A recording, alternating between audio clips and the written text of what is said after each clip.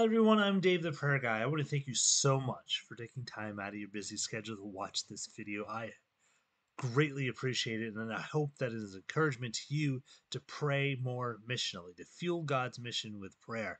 And what do I mean by God's mission? Well, I mean the Great Commission of making disciples, helping those disciples to grow to maturity, and knowing that Jesus is with us to the end of the age. And also, the Holy Spirit will give us power as we are witnesses to his love and to his glory. And so just check out all my videos. I hope they're an encouragement to you. And as we move into fall and the cooler temperatures, I want to talk about the fact that when this video is posted, I am on vacation. And this summer, my wife and I was out walking, and she made this suggestion.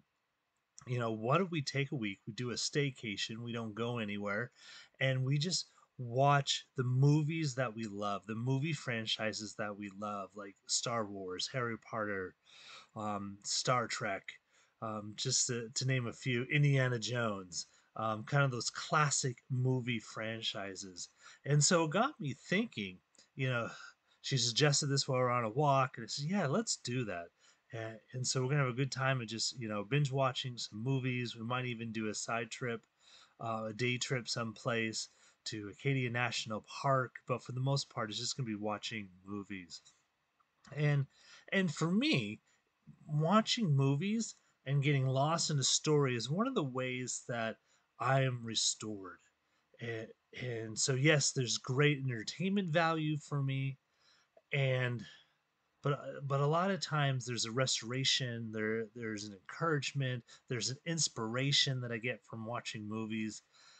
And that's why I love movies. I love getting lost in a story and how um, usually, usually I sometimes I get inspired or I get reminded of the story, and it just gets me thinking. And sometimes it gets me thinking, believe it or not, about God's mission and my role in it, praying. It gets me excited. Um,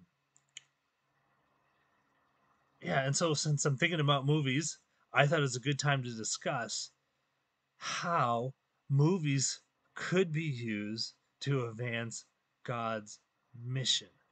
And of course, the first place I want to talk about is Christian movies. There's a lot of Christian movies out there with a good Christian message. The gospel is proclaimed clearly in some of these, some of them not so much. Some of them are a little goofy and not well done because they're not the Hollywood elites, the people who really know what they're doing with making movies, but they've gotten better over the years.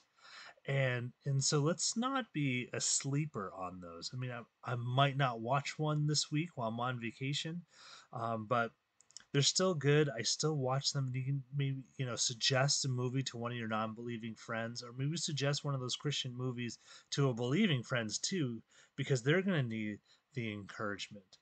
But pray for good Christian movies to keep coming out. Good stories, good quality acting, good um, editing and directing and all that stuff, because this is going to make that craft better. And one more way we can get the message out there. And but sometimes, when watching a secular movie, there's little glimpses of gospel truths in there that you can kind of mine if you're watching closely and talk about it with your believing friends and your non-believing friends. Sometimes it's obvious, like spoiler alert, Harry Potter. It's been out for years, so if you haven't watched it now, you're probably not going to. But anyways, Harry Potter in the last movie, he dies and comes back to life. He's kind of has that Christ, Messiah, chosen one vibe to him. How he had to die in order to save the wizardry world from the evil of Voldemort, and then he comes back to life. And so watch it. It's a very good movie. Um, and that's just an obvious one that I can think of off the top of my head. But sometimes you can find those things and you can point them out to your non-believing friends. It's like, hey, have you ever thought about this and really talked about it? My I think of the Narnia movies that Disney and 21st Century Fox put out.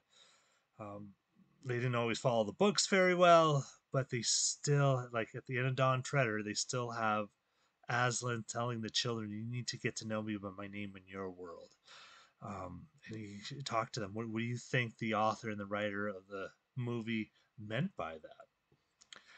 Yeah, so just be looking for that stuff. Be praying. Have your mind open for stuff like that.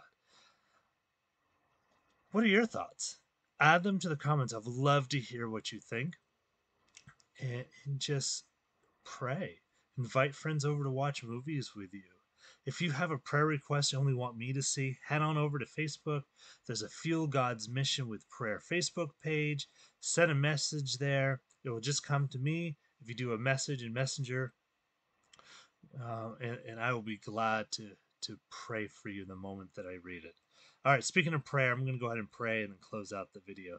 Lord, thank you so much for your love and your grace, and thank you that um, there are people making Christian movies with strong Christian messages, Lord, and even some in our secular movies, you can kind of see glimpses of your message just coming forth because we can't come up with anything better than what you did on the cross, Lord. And there's little glimpses and hope and all that stuff. So, Lord, um, help us to use movies to kind of as a jumping off point to talk about you with our friends that know you and our friends that don't yet know you, Lord.